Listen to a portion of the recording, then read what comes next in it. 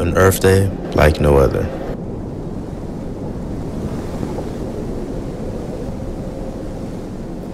While you're home, tune into Mavradio's Earth Day broadcast. And how's it going, everybody? Welcome into Earth Day 2020, presented by Mavradio.fm. Not ideal circumstances, but we are still here doing the show, and we have some great stories on tap for you today. Thanks for joining us. We're doing it over Zoom, obviously with the coronavirus COVID-19 outbreak. Forced us to change things a little bit, but we're still putting this show together. I am Ben Howick, joined by my good friend Matt Kirkle. Matt, how are you doing today? I mean, this is definitely unique circumstances indeed. It's cool to see Earth Day being done every year. This year, obviously, we're having to, play with the situation, the current climate of America right now, having to do this on Zoom. But I'm really excited to be here. I think this is going to be a great event. Like you said, a lot of great stories on tap today. I'm looking forward to it. Yeah, absolutely. And we do have some awesome stories on tap today. Some things that look at nature, some things that look at the world we live in, some things that look at the people in our world. What to you, Matt, does Earth Day mean? I think it's something that can mean a lot of different things, and you'll see that over the course of some of these stories today. What does Earth Day mean to you? Honestly, I think the best answer to that question, in my opinion, is honestly, it can mean so many different things. And like you said, you'll see that with these stories. I mean, we have stories that branch in so many different genres that don't just center around the simplicity of just Earth Day. We have things that, go as far as the Civil Rights Act of 1964. We have stories that tie into many different genres, all surrounding, Earth Day. And I think that that's really cool that you can find so many different things to find meaning in Earth Day. So I think that that's really cool. And I think there's so many different ways that, you can find ways for Earth Day to be meaningful to you. But I think that this is going to be a very, very cool event for everybody. Yeah, absolutely. And something Mavradio we like to do every single year. So we're still very happy to be doing it this year. And we're going to kick things off with a story about a former president that had his start right here in Omaha. The election is fast approaching this November, and the Democratic primaries for Nebraska are happening next month. Out of the 45 presidents that have served in the United States, one of them is from Omaha. Reporter Joey Colbert walks through the birth site and tells the story of former U.S. President Gerald R. Ford.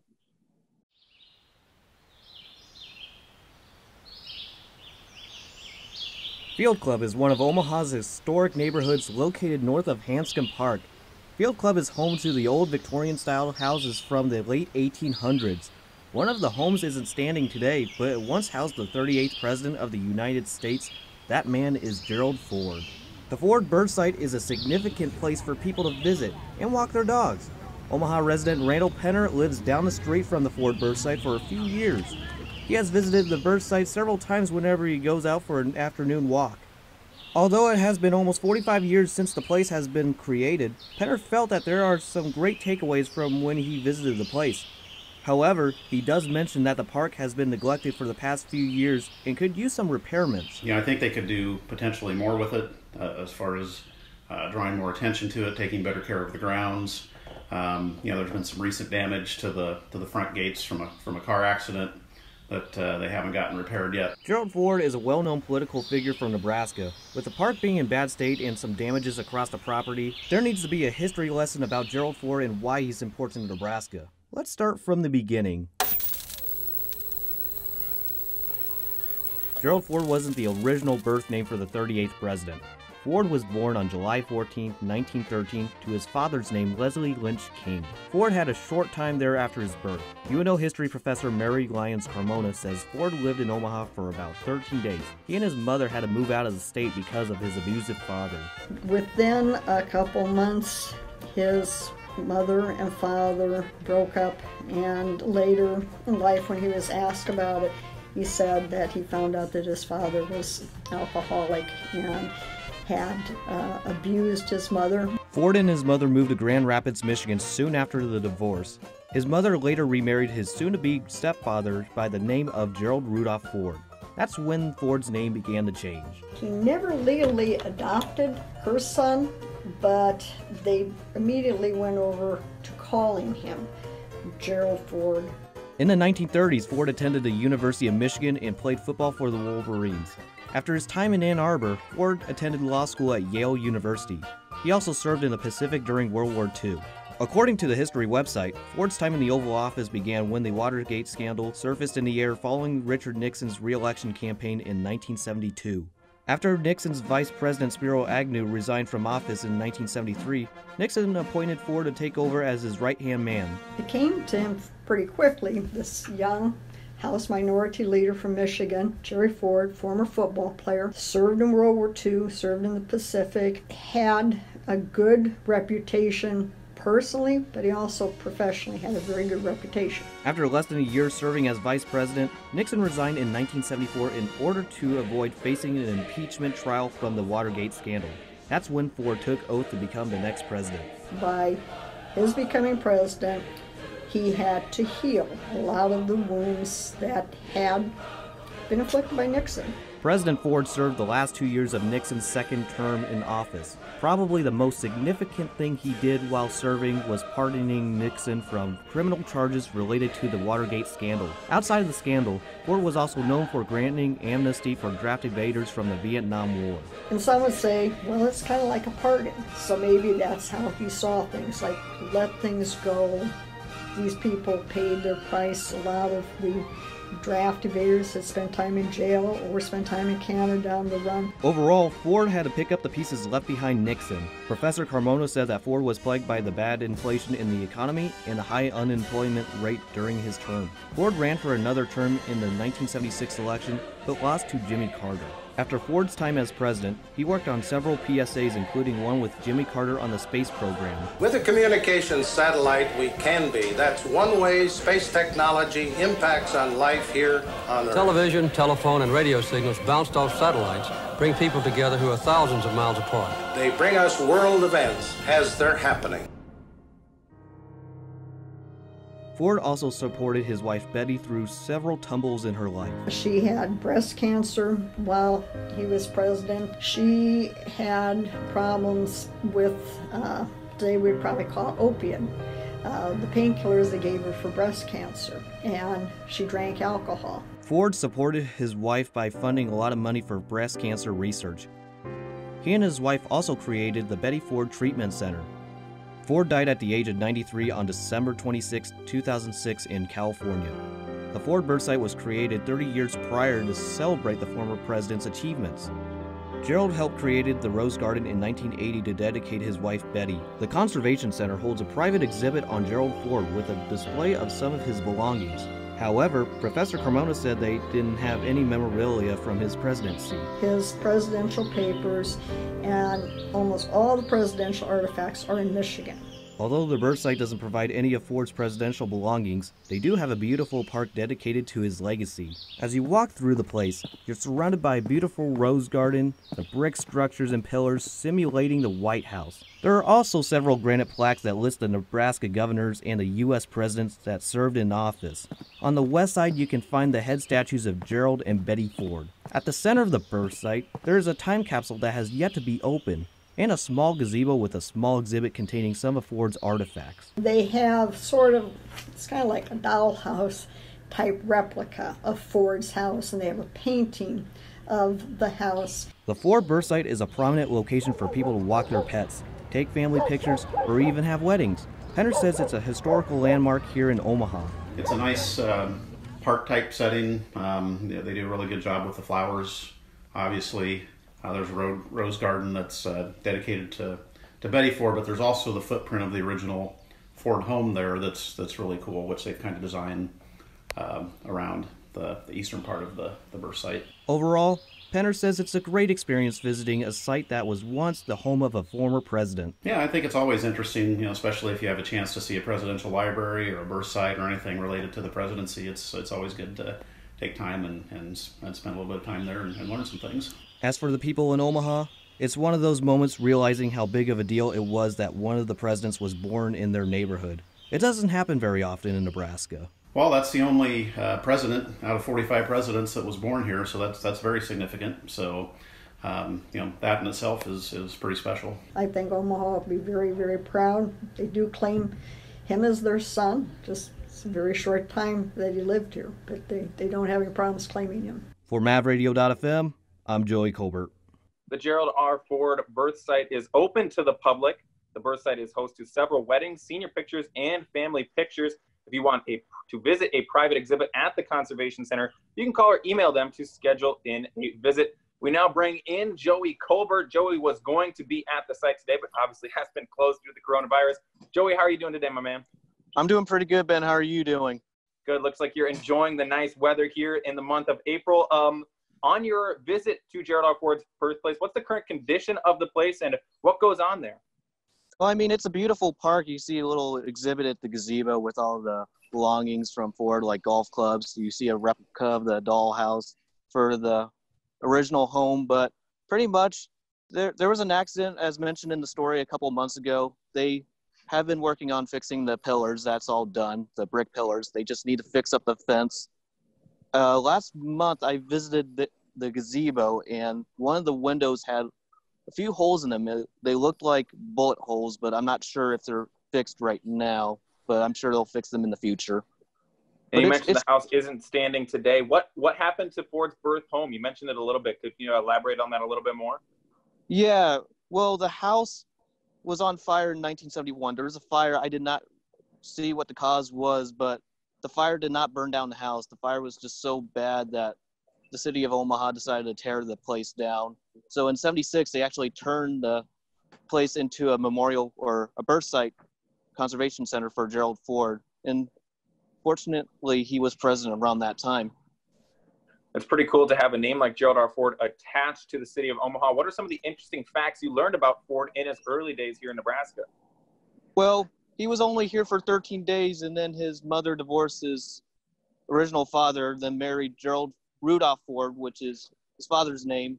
They moved to Grand Rapids, and Ford attended the University of Michigan, as mentioned in the story. He played football for the Wolverines. And for, I think, 3 years, he led the Wolverines to 2 consecutive undefeated seasons, 2 national championships. He played center, long snapper, and linebacker. Also, he went to law school at Yale, and then because after Pearl Harbor, he was inspired to serve in the Navy at World War II in the Pacific. Very cool stuff, Joey. Thank you for joining us. Thanks for the story. Stay safe. Love the shades, man. Thank you for joining us. Thank you, Ben. Matt?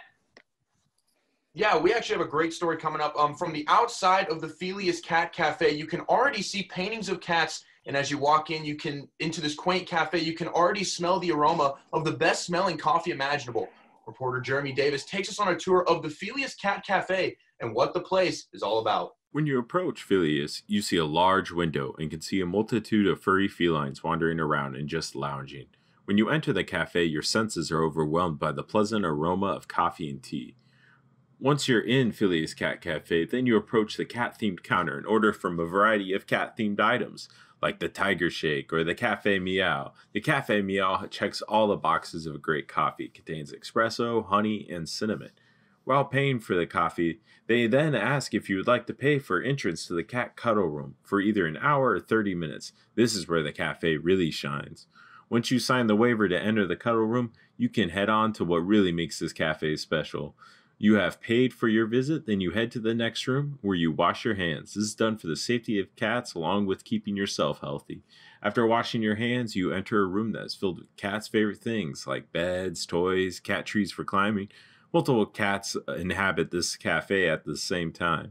I sat down with Megan, a volunteer who watches the cats during the day, who is here to answer any questions visitors may have. It's really nice. The community is really supportive. I feel like a lot of places like this, either there's good coffee or it's fun, not both. And that's what's nice. You get good coffee and you get to have fun with cats. A place that has great coffee and tons of cats to play with? What's not to love? Yeah, some people just come here for the coffee and just sit outside and study and at the tables. There are plenty of places the cats get to relax and toys for the guests to use to play with the cats as well. A lot of the things in here are donated. People donate blankets, towels. They donate little cat beds, cat houses, everything. Litter, food. They get a place where they can be comfortable and hang out with other cats and be socialized while they're waiting for a home. The cats have ample space to do what they enjoy, whether that be laying around or wandering around the loftier spaces of the cuddle room. There are plenty of cats here, but where does Felius find all of them? Some of them came as strays, or some of them came from other homes and the owners weren't able to take care of them.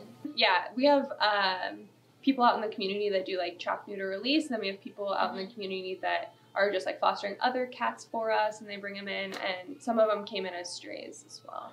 And then we have had the occasional cat that like got left here. Somebody would like bring in a cat and take them in. So some people may be wondering how to get involved and help like Megan is doing. there's an online application that you fill out, and then they just contact you and ask you if you'd still be willing and if you're able to volunteer. And then you just sign up on a Google Doc for what times you're available. Switch it up whenever you want. Yeah, it's such a great gig. I don't even consider it volunteering, honestly. It's so much fun. Just get to come here, hang out with cats for a couple hours every week, and it's good stress relief after school and stuff. So, how'd this little coffee shop get started? Well, Philia's Cat Cafe has a board of directors of women who want to change the world for the better. Bree Fallon is the founder and president. Although I know a lot of people can't wait to visit now that I've told you all about it, but currently, due to the COVID-19 epidemic, Philia's Cat Cafe will be closed through March 31st. But if you're looking to still help out, you can check out their website and support them right now. I'm Jeremy Davis for Mavradio.fm. If you would like to take a visit to the Philia's Cat Cafe, you can book online or just drop off in to start enjoying the best the Cat Cafe has to offer. The whole cafe menu is listed on their website, philias.org. Reporter Jeremy Davis couldn't be at the cafe, obviously, today with the conditions, but he's standing by, ready to answer some questions. Jeremy, first and foremost, can you tell us how the adoption process works if you want to potentially take home one of the cats at the cafe?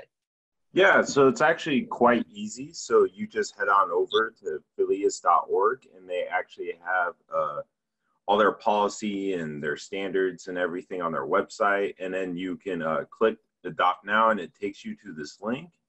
And you just fill out an application that kind of get started and get in line to get a cat. It's quite easy, very awesome. Now, how long does it take typically for a cat to find a home?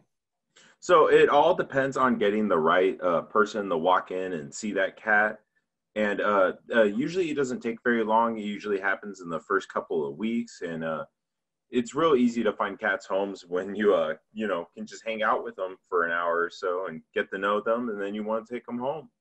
And, the cat cuddle room is definitely the moneymaker, something that interests me, something that makes me want to go there. How much does it cost to enter the cat cuddle room?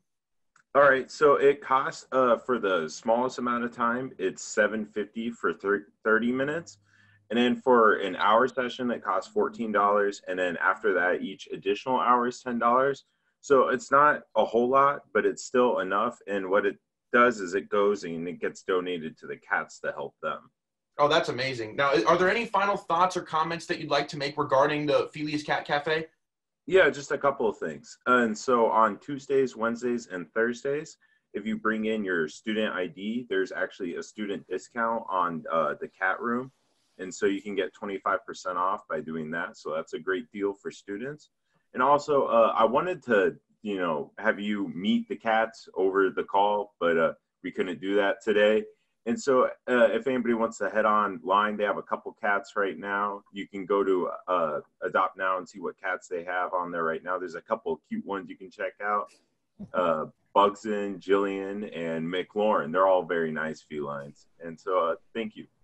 Yeah, that's amazing. Well, Jeremy, thank you so much for telling such a great story about the Philia's Cat Cafe. Back to you, Ben. Thanks, Matt. Part of what makes Earth Day so special is talking about the ways we can help improve the Earth we live in. And as people are becoming more aware of the carbon footprint, they want to find ways to help to reduce it. With the limits of recycling, people are pushing a new movement, living waste-free. Reporter Sophia Ritter explains the impacts of single-use plastics and how to work towards a waste-free lifestyle. Picture a typical grocery store. Walking down each aisle, you find a vast variety of products. Water bottles, peanut butter, cereal. Nearly every product in a grocery store is made of some form of plastic packaging. You buy these products all the time, and when you're done, you toss them in the trash, and that item is then gone from your mind. Dr. Zachary Suriano, a geography professor at UNO, has published articles on the impacts of climate change and says that plastics take longer to break down than most people realize. It's usually centuries in the plural it would take for most plastics to break down. What usually happens first is the plastics actually break down into smaller pieces, these microplastics that aren't biodegrading. They're just becoming harder and harder to see, but yet their hardness, their toxicity perhaps, is still just as prevalent. According to an article published by Environmental Science and Pollution Research Potential by Shivika Sharma and Subhankar Chattery in 2017, harmful effects of microplastics on humans include infertility, obesity, and cancer. Sharma and Chatterjee reported that microplastics are present in nearly all marine environments. Americans have been using single-use plastics since the 1970s. They have been contested against for years, but many young people are getting desperate to see a change made soon. Savannah Schofield is an 18-year-old wildlife and sustainability advocate that has worked all over the world, from Yellowstone to Australia. The problems facing our world are never far from her mind. Like literally last week I had a breakdown. Like the bushfires happened. There are entire cities being drowned in water. The Great Barrier Reef is experiencing a bleaching right now because of higher temperatures in the area.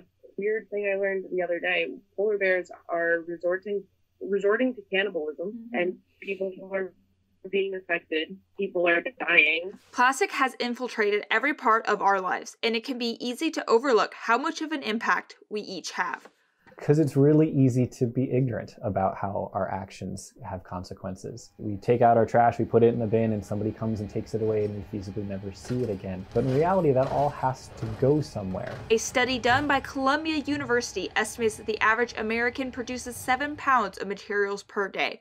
America produces 3 times as much as the global average, according to Global Citizen. Savannah is worried about these lack of actions the United States is taking. America is seen as the strong kid on the playground a little bit. People look to us. And if we're not doing the right things on the environmental standards, then they'll say, oh, we don't have to care about the environment either. And then it's not beneficial for anybody. Savannah is frustrated by how world leaders seem more worried about current finances than preserving our environment. If your thoughts are not with the future generation, if you're not supporting the future generation, then you're just supporting yourselves. And a selfish world won't get us anywhere. A selfish world is going to die. A big problem with single-use plastics is how hard it is for plastics to be recycled. Lee Neary from Exist Green in Dundee, a store specializing in living waste-free, says that most people don't realize the process their recycling goes through. When you recycle plastic in particular, it gets downcycled each time. Like your plastic water bottle is never going to be a new plastic water bottle. It's going to be saran wrap, because plastic can only be downcycled into a lower quality plastic. And then like saran wrap's not recyclable, so then that will end up in the landfill. This doesn't mean you should stop recycling. If you have something that is recyclable, still recycle it. I'm not saying not to recycle it. Think of it like you're throwing it away. Lee lives waste-free, which means that she doesn't use any products with disposable packaging, or are meant for single use. She left her job as an environmental engineer to start her waste-free store, Exist Green. She recommends taking small steps to people looking to start a waste-free lifestyle. Next thing you throw away, Google like what a reusable alternative would be for that. So, you know, whether it's a piece of floss, you know, that is usually plastic. There's compostable options that come in reusable containers. At her store, Exist Green, you bring in your own containers to be filled. This cuts out plastic packaging from the food and beauty supplies we buy. Exist Green in Dundee is the only store in Omaha entirely dedicated to being waste-free, while some stores, such as Hy-Vee, are starting to implement some resources such as greens as waste-free options. Lee hopes her store can become more than just a shopping experience. But I do want it to be more of like almost like a museum too. Like you can walk through and be like, oh, I never even thought of this being an option. It can be easy to get overwhelmed by all the elements that go into living zero waste. With the limited resources in a town like Omaha, it is unrealistic to say that a waste-free life will work for everyone. Instead, Dr. Zachary Soriano recommends slowly changing daily habits. Implement a number of small-scale steps that are very achievable, whether that's phasing out or completely eliminating the use of single-use water bottles and go with something renewable that you can fill up. If you were to figure out the cost of that water itself, per ounce or per gallon, and then determine the price of a single-use or reusable water bottle. One costs about $1,500, one costs about $11 per year.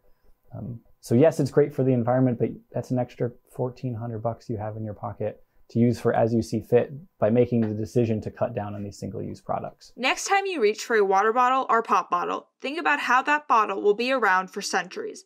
Make it a goal to use one less plastic bottle every week. Lee says to remember the zero waste slogan. We don't need 100 people doing waste-free perfectly, we need thousands of people doing it imperfectly. Savannah says it's never too late to make a difference on our planet, even though it may seem like all hope is lost. Yes, we may have already lost the fight with all this stuff, but that doesn't mean we don't keep fighting. For Mavradio.fm, I'm Sophia Ritter. Exist Green opened this year. During this time, it has held informational talks to teach people more about the impacts of their waste. They also offer free composting to anyone, which includes all food waste. You can visit them Tuesday through Sunday at 4914 Underwood Avenue in Dundee. We're now joined by Sophia Ritter. Sophia, thanks for joining us today. First question, how has Exist Green adapted for the coronavirus? So Exist Green, like many businesses, has to operate completely different than normal. Right now, they are only taking deliveries when you have to go up to their front door, and you have to order either by emailing them at orders@existgreen.com or by calling them and submitting an order on their website. Right now, they are just one of many small businesses struggling in Omaha because of the pandemic, and they are currently making 40 to 50% of what they usually do. She's had to reduce her staff down to just herself and her manager, but she's feeling pretty optimistic. She says that her loyal customers are really helping her right now, and she thinks they'll be able to make it through this. And obviously, because of this pandemic, many grocery stores aren't allowing customers to bring bags from home because they are worried about them being contaminated. If bags aren't safe, how is it safe to bring in your own containers? So at Exist Green, you normally bring in your own containers, and regardless of an ongoing pandemic or not, they are always sanitized before they are used. And so right now, in order to keep their store waste-free, because that's their full mission, they are asking people to come in and donate their own tomato jars, pasta jars, old jars, just so they can keep it waste-free. And all of their products are thoroughly sanitized, so it's just as safe as getting any other product from a grocery store right now. Obviously, we're always trying to limit our carbon footprint. What's one waste-free product you're going to start incorporating into your life? Well, my big thing is I'm trying to eliminate the unnecessary single-use plastic in my life, such as Ziploc bags or pop bottles and water bottles, just because even though we think when we recycle something, we are getting rid of the impact it has in the environment, we truly aren't. It is just like throwing it away. So I'm just trying to keep in my mind, every time I throw something away, that item will then last centuries. So is it really worth it for convenience of one water bottle? It's an awesome point to make. Why is it just as important ever now to be considering your carbon footprint? I was talking about Lee with this the other day, and she agreed with me that right now we have way more time in our lives than we normally do. And it's a great time to kind of reevaluate how we're living and use this extra time to maybe think about starting composting, think about more effective ways we can be more effective ways we can just care about the environment right now. Thank you, Sophia. Thanks for your story. Enjoy the weather, and we'll keep in touch. Thank you. Matt? Now, sticking on the feline trend, similar to the story that we had earlier from Jeremy, cats make up the backbone of the internet with their adorable, expressive faces and their viral videos. But do your fluffy friends harbor something a little less adorable? Reporter R.C. Miller highlights a study going on right here at the University of Nebraska-Omaha that involves your feline friends and what you can do to help the study. Tens of millions of people in the United States own a cat, and like Talon Flynn, they wouldn't have it any other way. Hey, Lokes, what are you doing? We got him in November? Almost 20% of cats carry a parasite that can have some strange effects on not only other pets, but people as well. Give him a checkup, kind of make sure the kitty's healthy. Toxoplasma gondii, or toxo for short, is an extremely common parasite that can infect just about any warm-blooded animal, including cats and humans. Dr. Chase is the faculty member managing Toxo Project, a research study at UNO's Department of Psychology that looks to better understand the behavioral effects of the parasite in cats. You can get the parasite from eating meat that's infected, that's raw. So, if if a cow has it and you eat raw beef, or you eat oysters, and the water has it, you're at risk of getting it. Once infected, the parasite is known to cause behavioral changes in those creatures. Some behavioral changes noticed include more impulsive behavior and a dulled fear response to potentially deadly situations. In humans, there appears to be a trend with people who have the parasite and a higher likelihood to be in a car accident, prolonged reaction times, and an impairment in long-term concentration. The effects in humans is dulled, but can pose a major health risk to those that have a weak or compromised immune system, says Dr. Chase. If you're infected as an adult, you usually have an immune response that keeps it in check. But if you're infected as an immunocompromised individual or a fetus who doesn't have a fully developed immune system, again, whether it's human or cat, it is an issue for the viability and health of the fetus.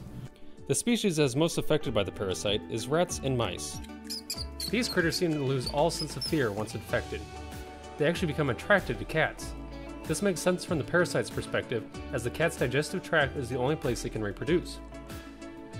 Muhammad Ali Tama, a graduate student leading the charge of the Toxo project, says Toxo makes the mouse or rat an easy meal for the cat, which of course would never pass up a free meal. But once the mouse is eaten, what happens to the cat?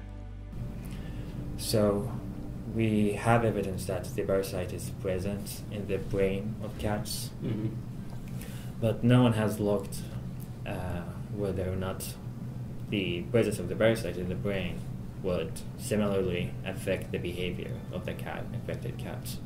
They hypothesize that the parasite might be having a subtle effect on cats, making them cover more areas than they normally would and intruding on the territory of other cats that they would normally avoid.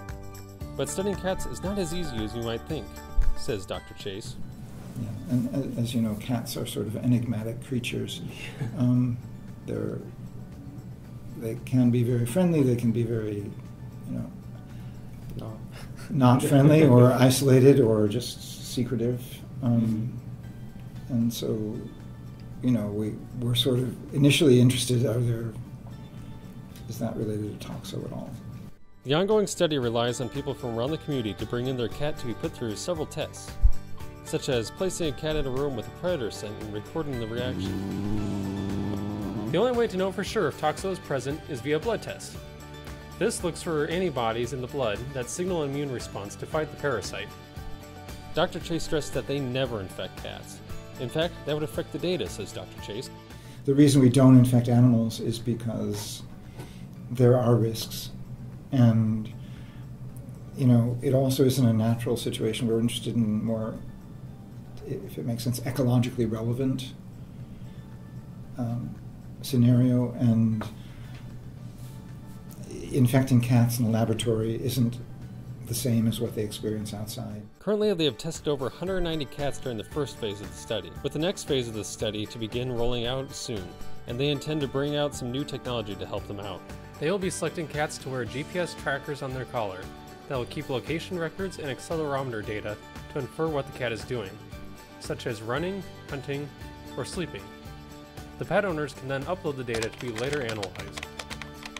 The study also aims to better educate cat owners about the risk of owning a cat that is infected, and in doing so, help reduce the stray cat population. One of our goals is,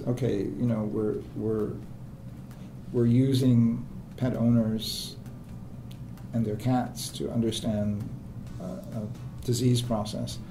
We'd also like to give back to the community because, if because of the effect of the parasite on immunocompromised individuals or fetuses, sometimes if a household, there's a pregnancy there or someone has an issue, they get rid of the cat.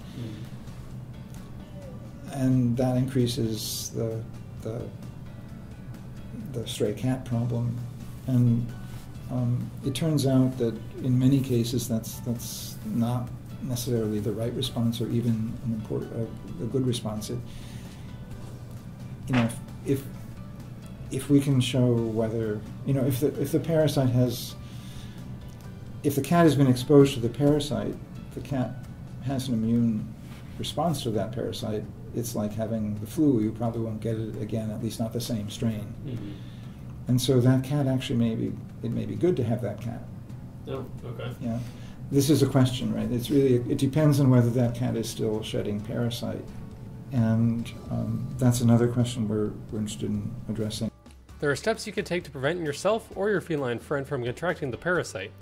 This includes keeping your cat indoors, cleaning the litter box with latex gloves and a face mask, and thoroughly washing kitchen utensils. He's a good cat. Follow these rules and you'll have many lovable years with your murder mittens. I'm R.C. Miller for Mavradio.fm.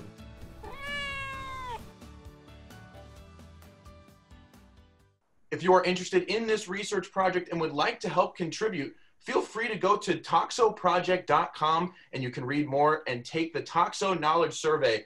Now, R.C. Miller joining us right now. I have some questions for you regarding your story. How many cats in the local Omaha area are infected with this disease? Well, right now, it looks like about 12% of the feline population in Omaha, Nebraska is infected with the parasite, which is actually a little bit lower than average. Usually it's around 20%, so it's pretty decent in Omaha. And how worried should people be about this parasite potentially affecting their lives? Really, most people don't have to worry unless they're immunocompromised in some fashion, or even if you're pregnant, as long as you take some precautions such as using gloves and stuff when you clean out the litter box, you should be fine. Most normal, healthy adults, they can go their whole lives without ever having to worry about this parasite. Now, this project has already kind of developed into its second phase. How is this project progressing as a whole? It's actually progressing, well, prior to the outbreak, it was progressing fairly well. They were sending out GPS trackers. They got their second shipment of GPS trackers in for cats, and they were getting them in, and reporting data was coming in pretty quickly to monitor the progression of the parasite. Well, RC, thank you so much for taking the time to talk to us about an interesting parasite that, frankly, I didn't know about going into this that really could affect a lot of everyday people. But a great story, and thank you so much. Back to you, Ben. Thanks, Matt. Thanks, RC. We now bring in Kevin Kabor, who ventured outside the box to tell a story and also give us some insight on an event he covered earlier this year. First off, Kevin, how are you doing today? I'm doing pretty good. And yourself, Ben? Good, good. Thank you again for joining us. So you made the intro to our broadcast that led us off here.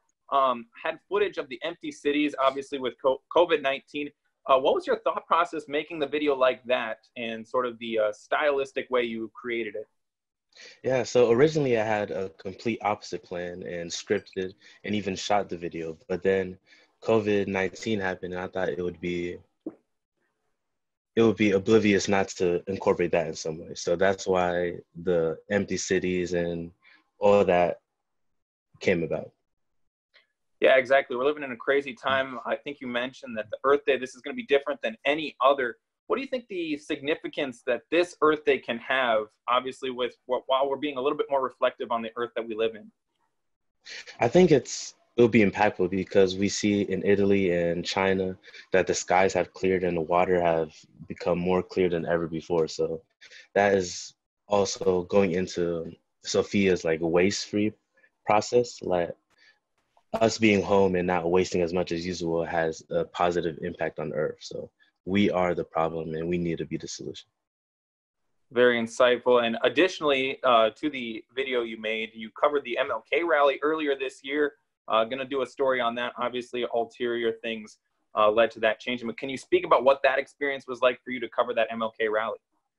Yeah, that was very impactful for me because most of it was done by high schoolers to elementary school students. So they were between the ages of 7 to 10 to 17. So seeing them that passionate and engaged about bringing change was inspiring to see. Awesome stuff. Thank you, Kevin. Thank you for the insight. Appreciate it. And we'll talk to you soon. Matt, back to you. Yeah, now we go to Lillian Griffiths' really powerful story here. The Civil Rights Act of 1964 outlawed discrimination based on race, religion, and sex in the United States. It's a difficult topic for most people to tackle because 1964 wasn't that long ago, and African-American history wasn't taught in schools until the 1970s. The boomer generation often protested learning Black history in schools. According to NBC News, most students don't hear of Black history much beyond Harriet Tubman, a limited view of slavery, and Martin Luther King. Jennifer Harbour sips her coffee and stares out the window as she contemplates her purpose and time as a professor. She's a white woman teaching African American history, and even though she has to prove herself every day to be there, Harbour believes her job is essential. According to socialstudies.org, only 8% of K-12 history in the United States is devoted to African Americans, which is about 1 to 2 lessons per school year. Figuring out what part of history I wanted to do, and it became clear to me in graduate school that there wasn't a lot of people writing about African American history, and that was 20 years ago, but there's so much that still needs to be written. Harbour doesn't think it is a problem with modern educators, but a problem with state education funding, which is run by the boomer generation. It's both. I mean, I think some schools do try to teach it. I mean, OPS definitely has a person who's in charge of their social studies curriculum who really tries, I think, to incorporate that, but there's not a lot of money for the program, and so a lot of people are introduced to African American history for the first time when they get here. Excluding important information in the classroom is not a new issue. It has been talked about since James Lowen's first Lies My Teacher Told Me, Volume 1 in 1955, a book disputing how history is overlooked in education, with Black history at the forefront. I mean, I think it's a lot of things. I think it's very easy for Americans to have what I call historical amnesia, because nobody likes to talk about slavery and nobody likes to talk about white supremacy and racism. So it's more comfortable, I think, for people when they develop programs just to not put it in there and to just put in, you know, the heroes, right? Like, so everybody can talk about Martin Luther King because that's a very safe subject. Harbour calls Generation Z to bring the lack of African American education to the forefront. I think your generation especially is really wanting more information and wanting much less denial. It's like climate change, right? Like, we're not going to discuss this denial thing, right? Like, we just know it exists and we should work on it rather than having fights about it, right? And having all this controversy about how it got here. So I think your generation is really cognizant of that. If students don't sign up for classes such as Professor Harbour's, Black Studies education may be hard to come by. Milan Bonner went through the Nebraska public school education system and doesn't feel like she learned much about her own history. I definitely think that I've learned a lot more about African American history from my family. Both of my parents are Black, and they have done a pretty good job educating me. Bonner says if students were better prepared in the education system, she thinks the amount of uneducated comments would decrease. Yeah, I think it's just a lot of confusion from people, and I know that people think it's weird that me and my siblings have different skin complexions because my siblings are significantly lighter than me, and so people just don't understand. It's just little things like that. Harbour and Bonner both agree early education is the solution to a more understanding world. Harbour says she can only do so much as a college professor. Just don't have a forum for it. If we don't create a forum for it when you're little, then nothing is going to develop as you grow up, right? So if we're not letting fourth graders talk about it, then how are we going to let adults talk about it? So I think part of it is that we don't do it when you're young. For Mavradio.fm, I'm Lillian Griffith. African American history has only been in the United States textbooks for 49 years. America is 240 years old, to put that in perspective. There's a lot more history to be added to our education system, and 2 lessons a year does not add up to Professor Jennifer Harbour. Lillian Griffith now joins us. Now, first and foremost, why did you choose a story like this? I chose a story like this because, it's an issue that's not really talked about in our country. 1 to 2 lessons per year isn't fair to kids. There's a lot more than the Industrial Revolution and colonization that goes on in our history. And, you know, like you said, there's a lot of things that are left out of curriculums. What are some of the things that you've learned from learning an experience, a powerful experience like this that deals with America's history as a whole? So I learned they only get 1 to 2 lessons. And then that most of this stuff really settles in at 4th grade, and that they don't get this in high school either. So I just learned that stuff resonates at a young age, and you need to start there to kind of really make an impact. And how can the average person make a difference when it comes to the inclusion of African American education? If you have a concern with education in your area, contact your superintendent, ask what your kid's learning in school, make sure that they're actually getting an adequate education. So it's really important for the future because that's the next generation. Yeah, very important topic indeed. Lillian, thank you so much for covering a story like that and taking a chance to talk to us. Very, very powerful piece. Back to you, Ben.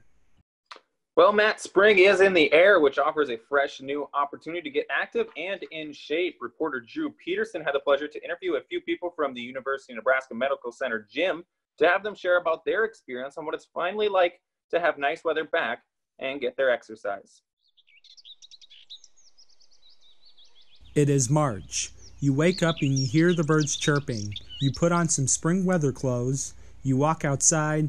You feel a small breeze and you smell the fresh air of spring. Then you realize that the nice weather has finally returned.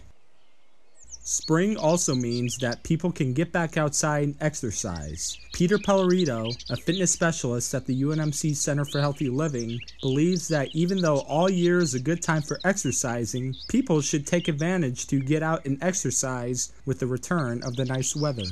I think that spring is a great time to exercise. I actually believe that all year is a good time to exercise.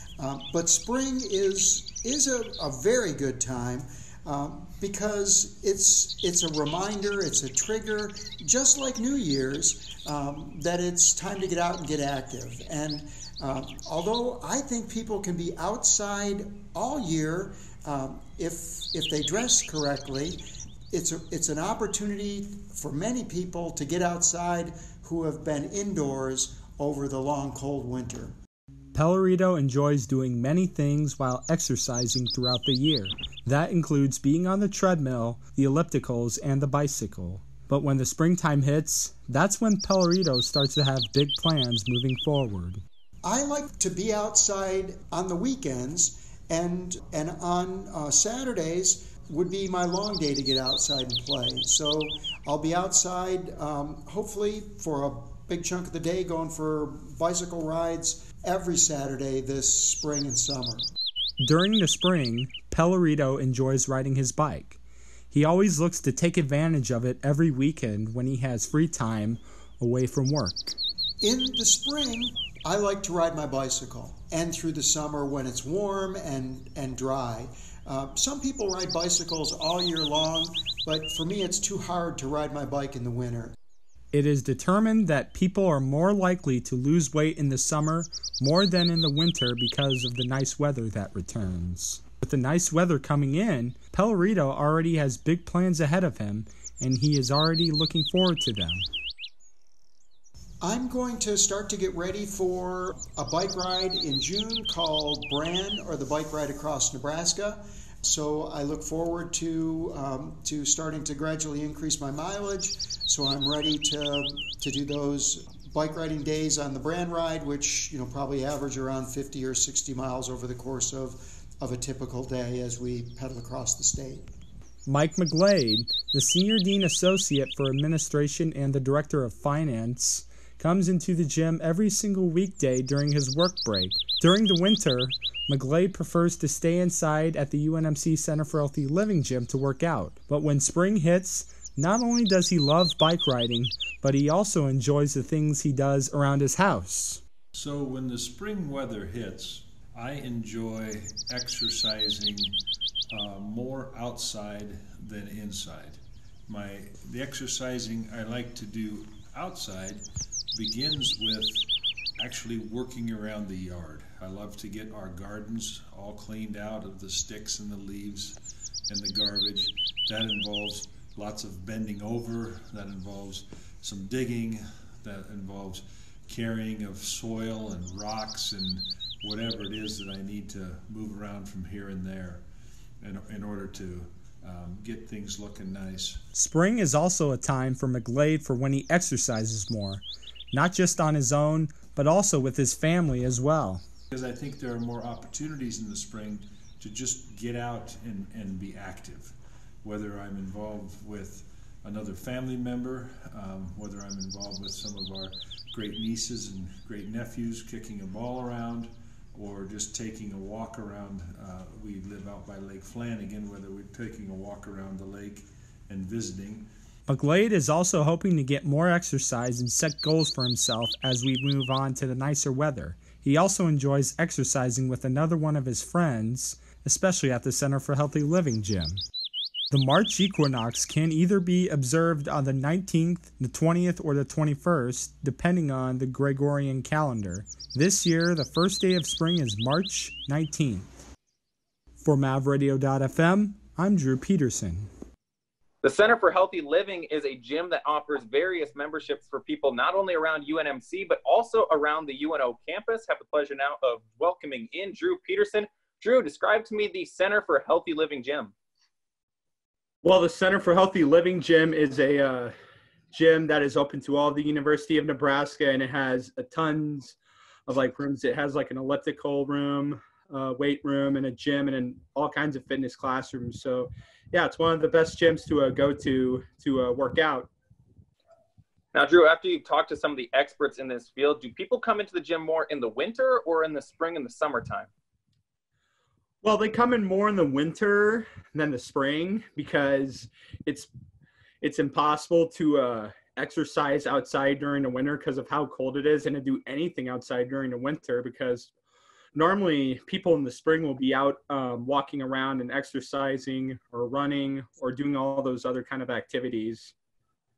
Now, Drew, what's your opinion or experience on exercising in the spring more than in the winter? It can be a little bit easier to get out once it's springtime.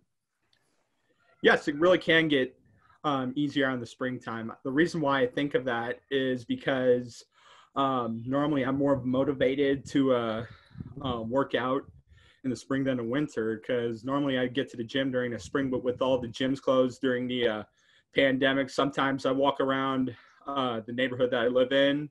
Either I walk around or I jog just to get out and get some exercise. Drew, thank you, sir. We appreciate it. Now, Matt, I know I've been trying to get out and get active, and it's hard. I know you've been trying to do the same thing, but trying to stay active at this time is really tough. It really is. And I mean, I think everybody collectively is finding unique ways to do it, whether it be going on walks, just finding different ways to stay within your little bubble and go outside. I mean, there's many different things you can do. And I think people are, coming up with very unique ways to try to do that. And I think that's really healthy for a lot of people, not only physically, but mentally. I think being able to get outside and enjoy some fresh air in a time like this where there's a lot of uncertainty, I think that's really good for everybody. And frankly, I think everybody needs to keep taking advantage of this situation that we're all kind of stuck in. Yeah, you're absolutely right. And just trying to get out and even in the backyard and throw around the ball with the dog is even a little bit better than just staying inside all day. But you're right. But now we have to shift gears to a little bit more serious story that we have on tap here, Matt. Yeah, Ashanti Allen with a great story about a problem that's really been plaguing the city of Omaha for a while. When you drive into Omaha, you're welcome with the Union Pacific Railroad train car lit up and shining bright. You hear people talk about how Omaha is a great place to live and a great place to raise your family. However, there's an underlying issue that's not necessarily mentioned when you're looking for a house, childcare, or just a place of belonging. Ashanti Allen has a great story about the soil lead issue in the city of Omaha. The American Smelting and Refining Company's home was near the Missouri River, contaminating areas in both North and South Omaha and surrounding areas with lead. There was a large smelting plant on the river downtown here that over the course of from about the late 1800s to about the early 1900s, as the emissions from the smokestacks went into the air, it settled out. The prevailing winds carried it across North and South Omaha. The Omaha area has had at least 100 companies that polluted the areas of North and South Omaha and surrounding areas while using lead through their refinement, processing, and manufacturing processes. Some of the main polluters consist of the Union Pacific Railroad, NL Industries, Lawrence Shot and Lead Company, Gould Inc., just to name a few. These companies were constructed on the banks of the Missouri River starting in 1870. The Omaha Smelting Works was a leading smelting works in the United States by 1880. Just a young boy growing up, Charles Fisher tested positive for lead. He was 4 years old. He and his family lived in a low-income neighborhood in Council Bluffs called Place 5, which was not a part of the Superfund cleanup. even though it was directly across the Missouri River. St. Joe Medical had told them at the time was that they blamed them for letting us eat paint chips, but that just wasn't the case at all. And they knew that it was bad. They knew that it was going to be a problem, and the doctor told them there was going to be some developmental issues. Children who ingest lead into their system can suffer from learning disabilities such as mental retardation, seizures, coma, or even death can be a result of lead ingestion. The Omaha Public Schools District and the Council Bluffs Schools provide free lead screenings to children who live in high lead level neighborhoods. Got lucky. For me, it was more physical issues, and it kind of points to some bone growth. Developmentally, we all had, I think the best you can point to is behavioral issues, and the IQ problems I don't think was necessarily the biggest situation, but it was ADHD, and just kind of passed off as, oh, those are just some dumb poor kids more than anything else, with a little bit of hyperactivity and just can't quite focus, and they're always angry. Well, it must be their upbringing. If you Google search, there are several different organizations in the community that offer free services to help test children and homes, such as Charles Drew Health Center, the Omaha Douglas County Health Center, the HEPA program, which provides a vacuum to families that qualify, and Healthy Kids. These organizations provide families with key information on keeping lead from contaminating their home. Lead has resurfaced its way back into the soil in North and South Omaha and surrounding areas. Officials with the lead office are tasked with deciding the next steps for the cleanup process. In the early years of 1999 to 2000, the EPA began their cleanup campaign, working on high contaminated houses first. In 2015, the EPA finished their cleanup project, even though there was still work to be done. The cost of abatement is expensive, but with help, it can be accomplished. We said we couldn't pay for it, but they're like, well, we've got funding available. So like I said before, we continued it, we've staffed it, and we are now continuing to clean up yards. We will have cleaned up, we have scheduled to do about 100 this year. We did 50 about each of the last 3 years. So we'll have done after this year probably close to 250 yards that we've cleaned up. There is still lead in the soil, but not as much as when it first began. The person who had lead in their system as a young child has overcome the struggles through life. He now helps others and shares the story of how he and his siblings were infected. Charles Fisher works at the University of Nebraska-Omaha in the Creative Media Lab. He teamed up with an organization and created an app that explores fun ways that kids can learn about lead. We got connected with Omaha Healthy Kids and the EPA and ended up making a video game, a mobile game that's completely free, still 5 stars on Google. So download it, check it out, called Healthy Home Heroes. For Mavradio, I'm Ashanti Allen. Lead continues to be a problem for Omaha residents as the cleanup project rolls along. Ashanti Allen is now joined with us live to answer some questions on that matter. Now, Ashanti, what exact areas are a part of this super fun cleanup that's going on? So like the north areas, like downtown areas in South Omaha, nothing past 72nd, but more of like the downtown and more into the north area is affected. Now, is the lead moving, or is it just kind of in that area to stay and, you know, not really moving around because it's kind of the soil stays stationary?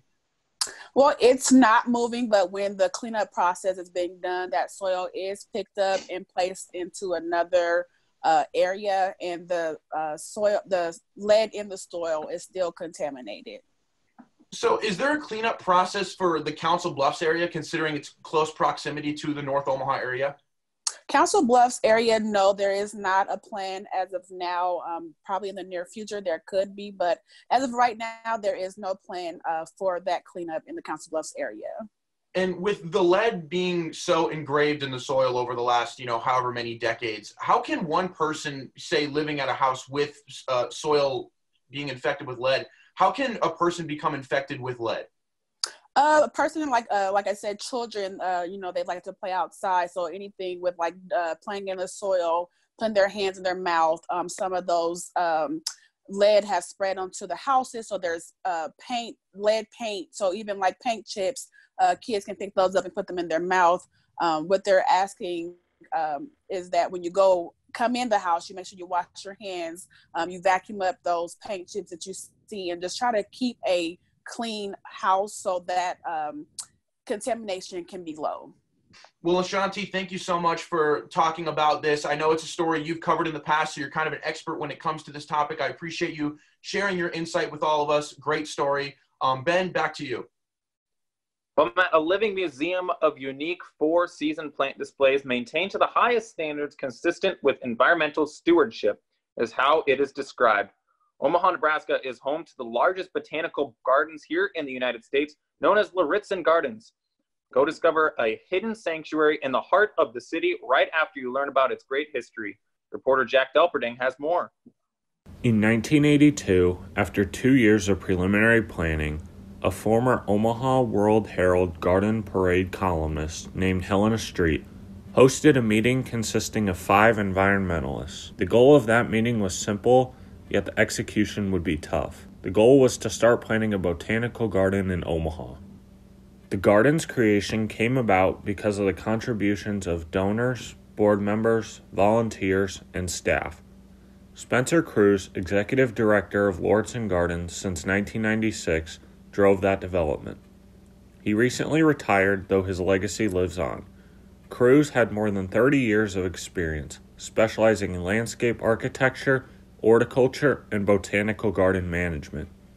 Since the opening of the Visitor and Education Center in October 2001, the number of staff members under Cruz has significantly increased from 5. We were able to manage the project with a very small amount of people. And now we just have continued to grow as we offer more programs, as we add more gardens. And in the summertime now, we get very close to 70 employees. The construction on the Rose Garden of Lauritzen Gardens began in 1995, and soon other gardens were developed as well. Those gardens included a shade Osta garden, an herb garden, a children's garden, and a spring flowering walk. To a lot of people, those are some of the more special areas due to their history, and the history of Lauritzen Gardens is especially important to Cruz. The history for me is important because I've had a part in it since we started building, but prior to that there was this long history of getting the community behind the idea. The garden also features a parking garden and arrival garden with annual and perennial flowers. Since the opening of Lauritzen Gardens, new garden areas have been added each year.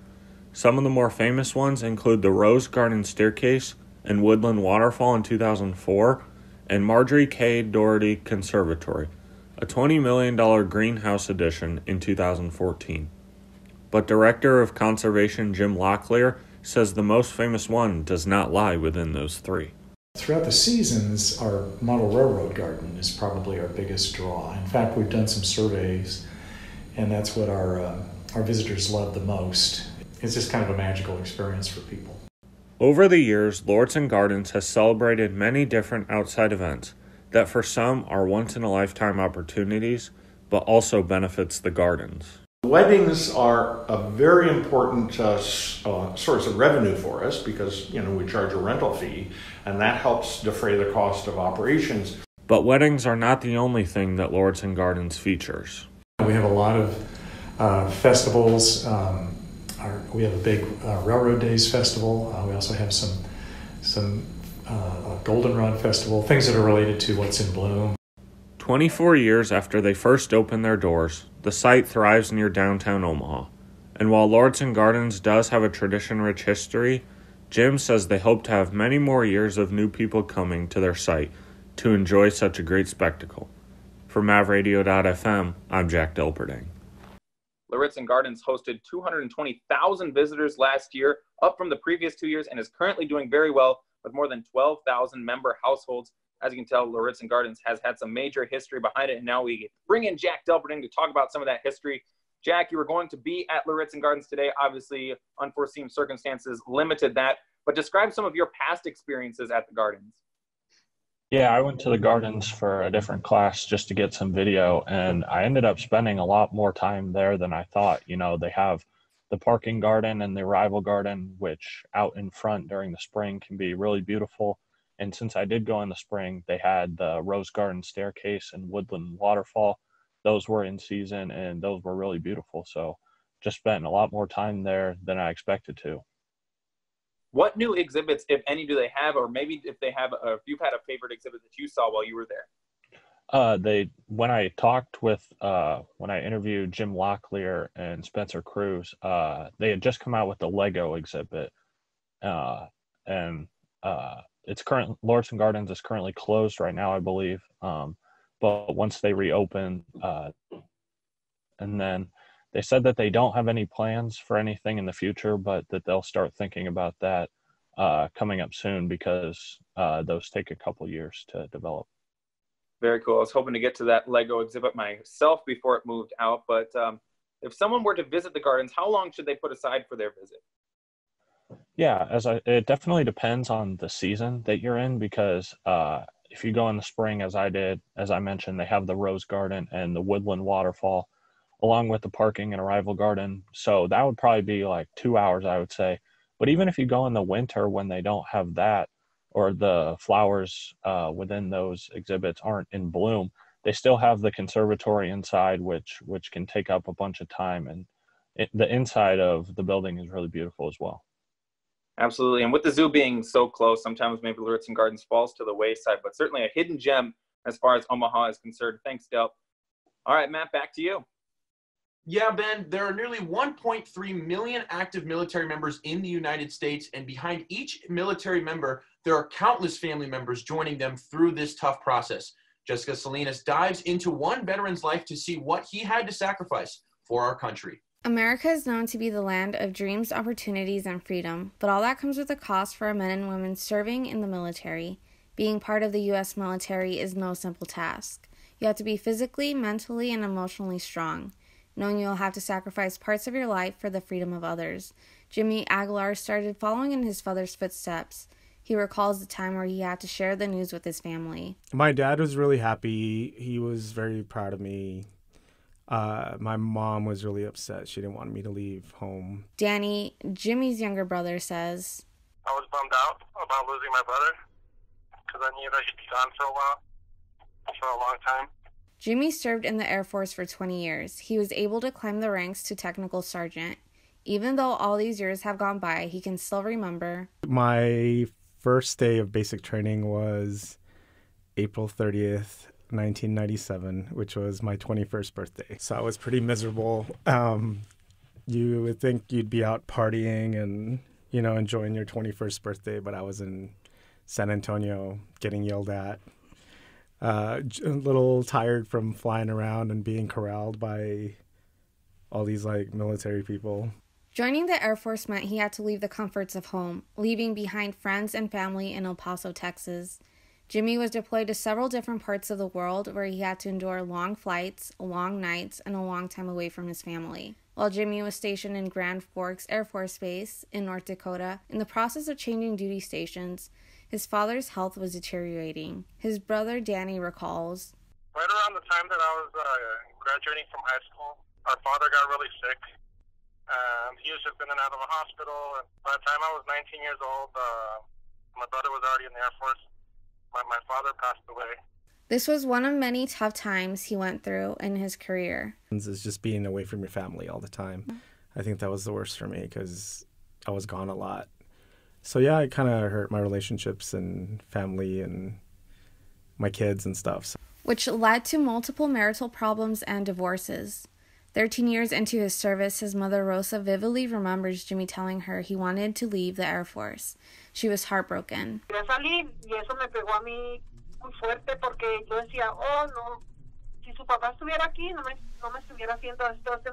She was there to give her son the unconditional love and support he needed to continue.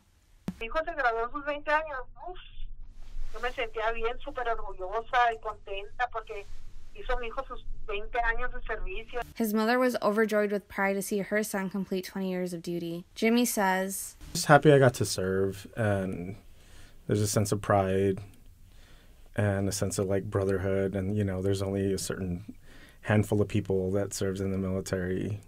So I'm kind of proud of that. His family was overjoyed with his dedication and service.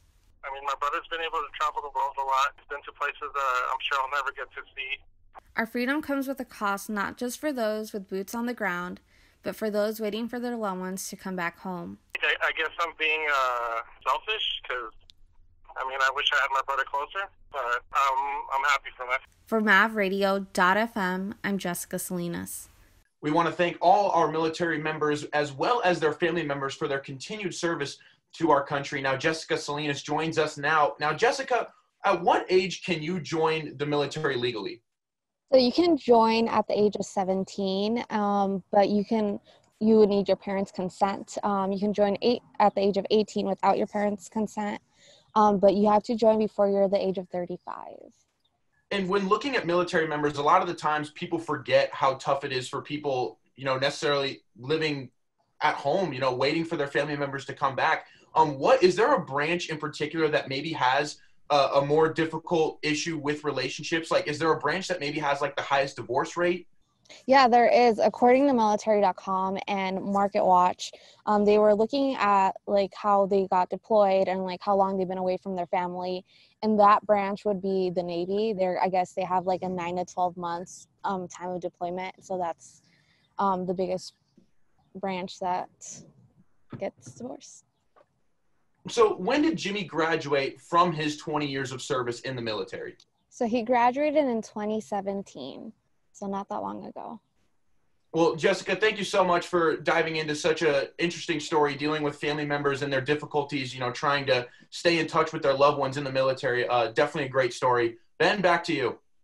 Thanks, Matt. And that does it for our stories today. Obviously, a little bit different than we usually do our Earth Day event, but it's still a tradition around here. We love doing it. And I think doing it under these circumstances, Matt, honestly makes you kind of appreciate the world we live in, how important the Earth is, how important it is to get out and to make a difference in the environment, the people that make up this world and how unique each one is. I think it's just cool to reflect on that we're doing it within our own houses, but it also makes us appreciate just how nice of a world we live in. Very much so. I mean, like you said, it puts it in perspective. There's a lot of people right now who are dealing with a lot of difficult situations surrounding the current climate in this country, a lot of families that are hurting right now. So the fact that we can sit here behind our computer screens and cover some really cool stories about Earth Day, things going around the city of Omaha, different businesses, shining some light on those. I think that that's super cool that we get that opportunity. And this is something that we're going to remember forever. I mean, being able to do a show like this behind a computer screen. I mean, this is something that history books are going to detail for decades.